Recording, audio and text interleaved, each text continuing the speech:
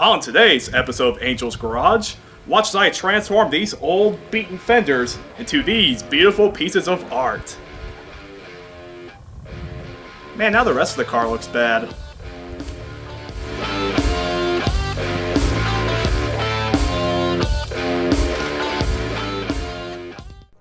After completing the restoration of the hood and trunk lid in my previous video, I was just down to repainting the doors, the fenders, and of course, the whole body.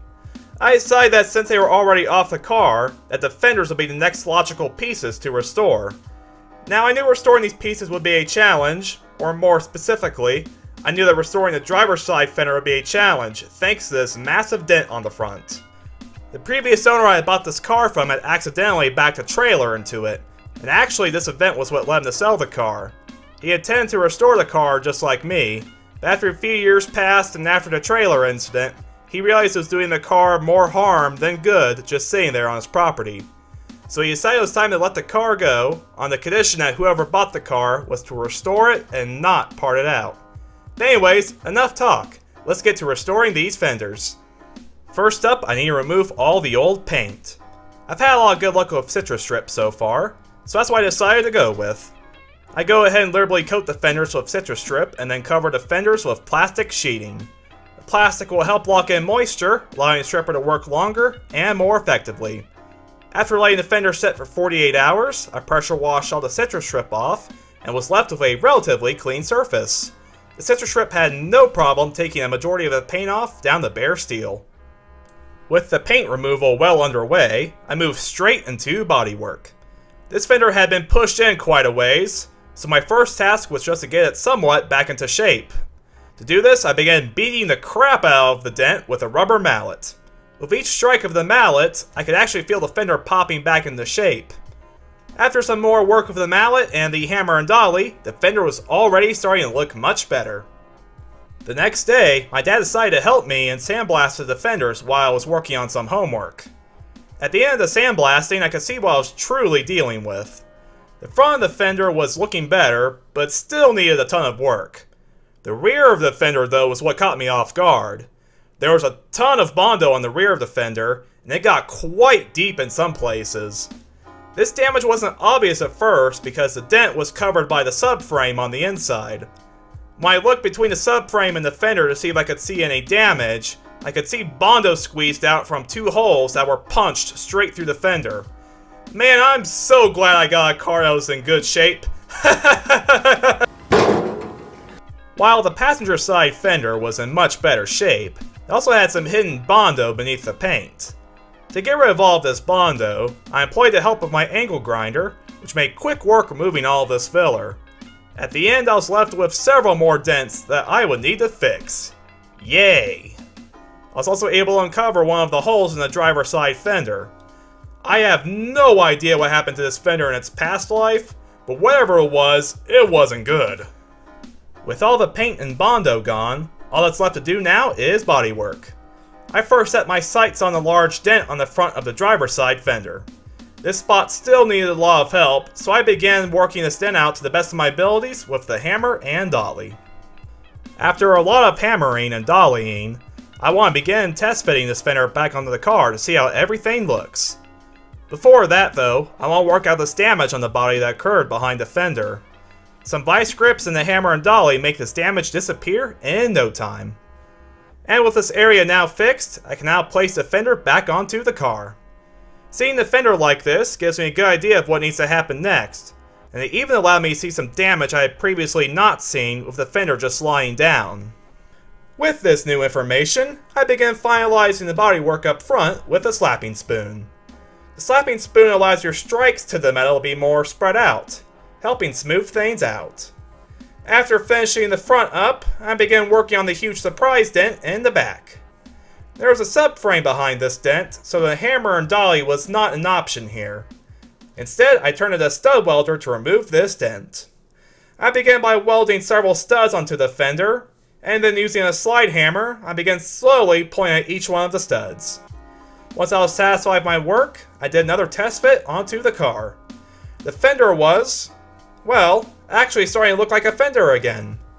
Bodywork is still a skill I'm learning, so the bodywork on here isn't perfect, but I will say this fender is in much better shape than what it was before. When I had the fender on the car, I noticed this twist on the bottom of the fender. How do you fix a twist, you may ask? Well, you fix the twist with a twist. And after a few minutes of twisting the twist back into shape, I had the bottom looking totally straight again. This is definitely one of those issues I would have never picked up on had I not temporarily placed the fender back onto the car. While the passenger fender was in much better shape, it did still have one deep dent on the bottom. I go ahead and pull this dent out with the stud gun. With the dent removal done on both fenders, I turn my attention now to the holes on the driver's side fender. Unlike the person who previously restored this fender, I will not be filling these holes up with Bondo. And by the way, never fill up holes with Bondo. I will instead weld these holes shut. I go ahead and begin welding at the edge of the hole, slowly building the material out until the hole is no more. The front of the fender also needed a little welding where a seam busted, and using a pair of vice grips, I quickly tack this piece back into place. With all the welding done, I go ahead and grind all the welds into shape, and I'm finally left with a holeless fender. The fenders are just about ready for body filler and primer now. The last thing I must do now is remove all the old sealant from the back of the fender. This sealant was placed along the edges where the splash shields and the fender met, essentially making the wheel wells watertight back in the day. Now though, I'm afraid the sealant could be a weak spot because if it ever busted off, the metal beneath it would be unprotected. So I figured it would be best just to remove the sealant and prevent that problem from ever happening. The last step before a primer is applying body filler. I went ahead and solvent cleaned the surface and then applied a large helping of body filler to the surface. Even though I did my best to pull these dents out, if I ever wanted this fender to look smooth again, I would need a lot of body filler. I go ahead and apply body filler to both of the fenders and then begin sanding it smooth. After repeating this process a few times, I was left with some pretty good looking fenders. And with that complete, there's only one thing left to do: get some primer on these fenders. I first began by applying Eastwood's internal frame spray inside the subframe of the fender. The subframe and the skin of the fender have almost no space between them, which would make putting traditional paint in there almost impossible. Thanks to the low viscosity of the internal frame spray, the coating can flow into all the crevices between the frame and the fender, protecting it for a long time to come. Once the internal frame spray is cured for 24 hours, I can begin applying epoxy. After solvent cleaning the back side of the fenders, I begin laying down Tamco epoxy primer. After 2 coats, I was finally left with a good looking, and more importantly, protected surface on the back. After a few hours of baking in the sun, I was able to turn the fenders over and begin spraying the fronts of them. After another solvent wipe, I began laying down more primer. It was definitely a bit nerve-wracking to lay down the primer on the fronts of the fenders, primarily because this would give me my first look at how the bodywork came out. The passenger side fender came out looking really good, although this was not surprising considering this fender was already in pretty good shape. What I was more concerned about was the driver's side, and the driver's side actually came out looking really good. It wasn't perfect, but all the defects were now pretty minor, so all in all, I was very happy with the results. The next day, I began work on laying down a high build primer. Now, while spraying paint outside is pretty convenient, this is the major drawback right here: bugs getting in your paint. Before any more spraying can occur, I first have to remove these bugs, which isn't too hard. A little bit of sandpaper makes this job pretty quick. With that done, I go ahead and tack wipe the surface and then begin laying down the Tamco high build primer. The high build primer will fill in any minor defects, and once it's sanded, will leave me with a totally smooth surface. After the high build primer dries, I go ahead and flip the fenders back over so I can apply an undercoating. Instead of going with a traditional rubberized undercoating, I decided to give Eastwood's 2K ceramic chassis paint a try. I figured this coating might be more durable and better looking than a rubberized undercoating. Although the better looking part really doesn't matter. It's not like people will be looking at the backs of these fenders at car shows. And if someone did, then they are a weirdo, and I would kindly ask them to leave. Anyways, I go ahead and load up my paint gun and then begin spraying. This paint is very thick, so I had to make my passes slow just to make sure enough material was being sprayed out of the gun onto the surface. After applying 2 coats, I was done. This paint laid out very nicely, and after scratching at it with a nail, it definitely felt strong. So I definitely can't wait to use more of this stuff on the car.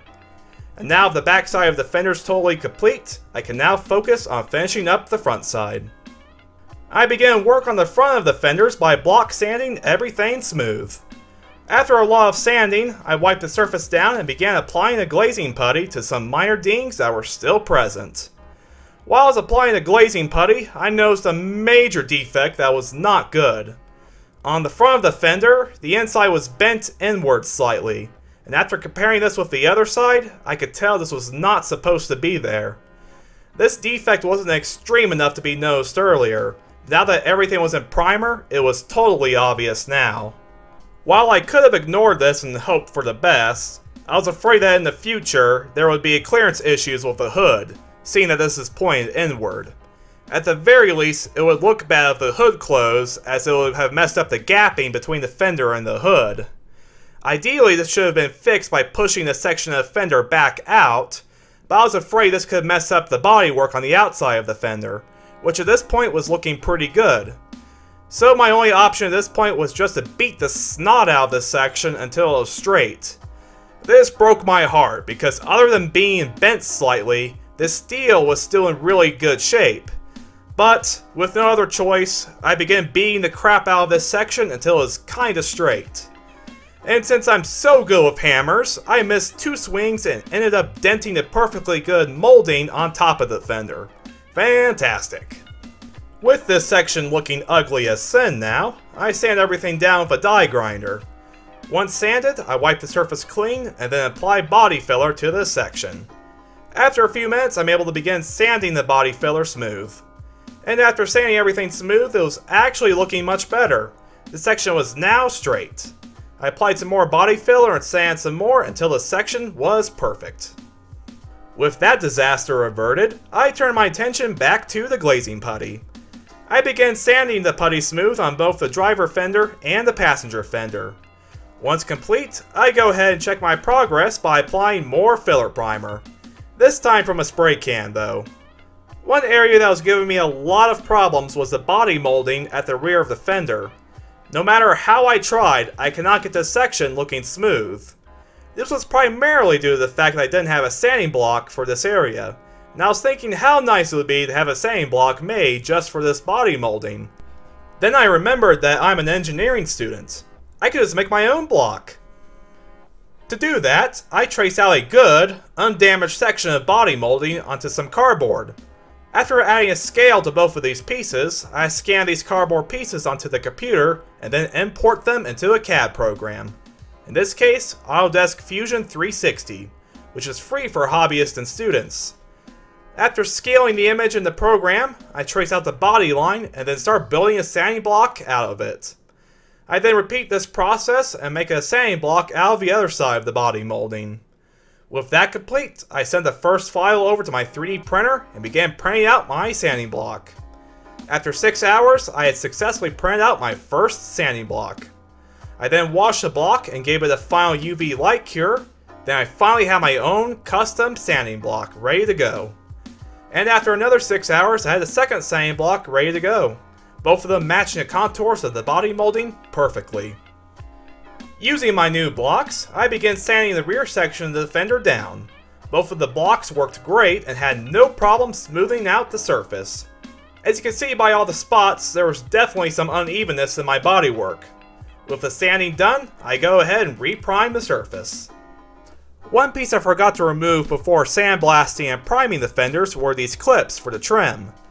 As you can see by comparing to the new piece, the old clips had lost their springs, so they would definitely need to be replaced. To remove these clips, I remove the nut from the other side of the clips and then gently tap the clips out with a hammer and punch. After adding a little more chassis paint to where the nuts were, it's time to begin prepping these fenders for paint. To start, I begin by covering up all the black undercoating with paper and tape to prevent overspray from getting on it. And with that, the time has come. it's time to lay down some paint onto these fenders. I first begin this process by quickly sanding everything again to ensure the first coat of sealer adheres well. I then go over this freshly abraded surface with a final solvent wipe. While doing this, the solvent-soaked towel glides over the surface effortlessly, allowing you to feel everything on the surface. I felt a little bit of unevenness in my bodywork that I couldn't see previously, so I quickly knocked this area down with some sandpaper before immortalizing this defect forever. After wiping this area again to ensure smoothness, I then go over the whole fender with a tack cloth. My first coat of paint will be a sealer coat. The sealer will ensure the paint goes over a uniformly colored surface, and it will also cover up any body filler, ensuring that paint doesn't soak into it or have a negative reaction with it. Another benefit of sealer is that if there's any bodywork issues, this will give you a final opportunity to catch it before moving on to your paint. I apply the sealer on without any issues, and after a final check, I feel comfortable moving on to the base coat. I go ahead and pour some Chalfante Blue into the paint cup, pour in some reducer, and since I'm spraying over the sealer, I must add a base coat hardener. Add a few spoonfuls of hardener and then stir the mixture up. I add this paint into the gun and then I'm good to go. I also spray the base coat on with ease, and after an inspection afterwards, I feel good moving on to the final stage, clear coat. Now, clear coat is the most difficult part of any paint job. The reason being is that you must spray enough clear coat on the surface to make it look shiny and smooth. If you spray too much though, it will sag and run. There's a very fine line between having a smooth, shiny paint job and a sagging, running mess. And to top this off, I'm using Tamco's High Solids Aero Clear, and while this is considered their best clear coat, it's also extremely thick and considered one of the most difficult clear coats to shoot. With all this knowledge in mind, I pour the clear coat into my gun and then do my best to apply it correctly. At the end of spraying, I inspect my final product. While there was some orange peel, I thought things had turned out pretty good. That was until I opened the back door to the garage about 15 minutes later. The light shined in perfectly and revealed what I truly had done. So check out this area. Looks fine, right? This is what I saw at first. Now let me get the flashlight and boom, Run City. Not only did I put runs on the driver's side, but I also slightly sagged the passenger side too. Now the nice thing about clear coat is that you can wet sand and polish it. So in theory, I could remove these runs and sags without having to respray everything. However, when it comes time to spray the car, I want to make sure I lay down the paint as close to perfect as I can. So I decided it would be much better practice for me to just respray both the panels with more clear. I began wet sanding the defects out of the fenders, and the next night I have the fenders all ready for more clear coat. This time though, I checked the TDS sheet on my clear coat from Tamco and was pleasantly surprised to find they had updated the TDS sheet. This update included a tips section which gave more detail on how to properly apply the clear coat. With these new application tips at hand, I felt more confident than ever applying this round of clear coat. This application went well with the driver's side fender, which came out looking pretty darn good. The passenger side fender, well, let's just say I royally screwed up this one and it came out worse than it did before. Now, my excuse is that the lighting on this side wasn't good. That's my defense and I am sticking to it. But in any case, I now needed to fix this fender again. I set the driver's side fender aside for now and then began wet sanding all the runs out of the passenger fender. Once complete, I faced the fender towards the shop light to give myself adequate lighting, and then began a third round of applying clear coat. This time I gave the passenger fender a successful coat of clear, albeit with a little more orange peel than I normally like, but I could live with that. With the painting complete, I can now remove all the masking tape and paper from the backside of the fenders and move on to the final job, attaching the stainless steel trim. Now, I had full intentions of reusing the original stainless steel trim. They were dented up quite badly, so I knew it would be a lot of work to get these things straightened out and looking good again. However, at the discovery of a hole in the trim, I knew these pieces were beyond saving, at least with my skill set. I decided the best route moving forward was to replace these. After some searching online, I found I could get brand new reproduction pieces from the bird's nest, and not too outrageously expensive either. So I ordered the trim pieces for both fenders along with 2 mounting kits, and 4 days later I got a huge tube in the mail. Inside the tube, I found my trim pieces and mounting kits, all in perfect condition, and I must say, these trim pieces look amazing. To mount these, I first needed to install the retaining clips. Since the trim pieces had been removed by the previous owner, I wasn't certain on where the retaining clips and the anti-rattle clips go. So, after consulting with the shop manual and the diagram on the Bird's Nest website, I was able to determine that the retaining clips were mounted where the recesses in the trim rail were, and the anti-rattle clips were placed halfway between each retaining clip. To install the retaining clips, I gently tapped them down with a hammer until they were fully seated. The anti-rattle clips were installed by simply spreading them apart and then sliding them down into place. Next up are the spring clips. These clips are installed in the trim piece first. However, this installation can be a little difficult. To install these clips, I had to press down on the trim and the clip against the workbench, and after some effort, I was able to seat these clips into the trim. The diagram showed some sealant going between the stud and the fender, and I had the perfect sealant. To seal this, I will be using tacky tape. Tacky tape is a thick, rubberized tape that is typically used for sealing windows. However, its strength and flexibility make it ideal for other sealing applications. I cut off a small piece of tacky tape and then punch a hole in it with a scribe. I then press the tacky tape onto the retaining clip stud, making sure to press it down all the way to the base. And with that done, it's time to install the trim. I first place the stud into the hole, and then align the trim to the best of my abilities. Once in place, I begin pressing the trim down. The trim snaps in place once pressed down, making this installation super simple. With the trim in place, I install the retaining screw at the rear of the fender, and then install the retaining nut on the front of the fender. With the driver's side done, I then repeat this process on the passenger fender. The driver's side fender looked fantastic at the end of installation, and the passenger fender looked pretty good too. For some reason though, the passenger side trim wasn't wanting to seat down all the way. After a lot of pushing, I still could not get the trim to seat down all the way. It almost felt like the trim was interfering with the anti-rattle clip on front, so I decided it would be best to remove it.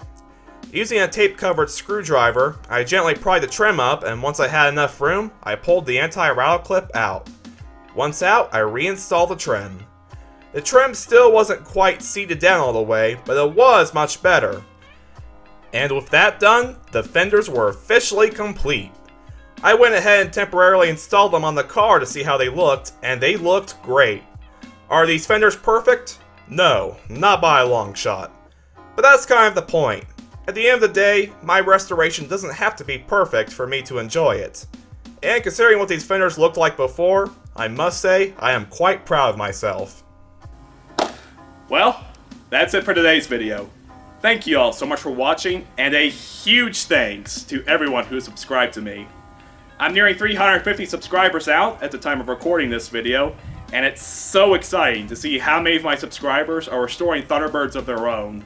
A few of them even have their own YouTube channels, just like this one. So I just wanted to take this moment and say, to everyone who comments on my videos, and to everyone who subscribed to me, thank you. And to everyone, I'll see y'all next time. Bye!